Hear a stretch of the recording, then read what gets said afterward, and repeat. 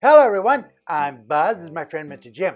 What classic movie are we going to talk about today? Time Machine.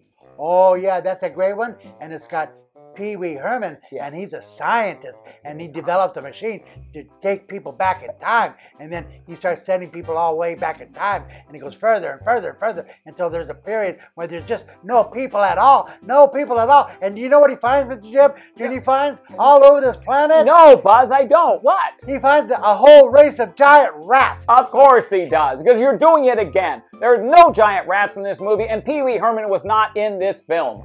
They remade it twice. They did one in the 60s and one in the 90s, I think. And it's from an H.G. Wells' famous story.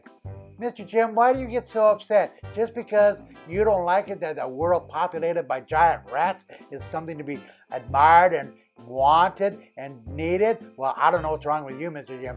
Maybe you just don't like rats. Anyway, join us again next time on Classic Movies. I'm Buzz. This is my friend, Mr. Jim. Say goodbye, Mr. Jim. Goodbye, Mr. Jim. I hate rats? See, I'm glad you finally admitted it. No, I'm...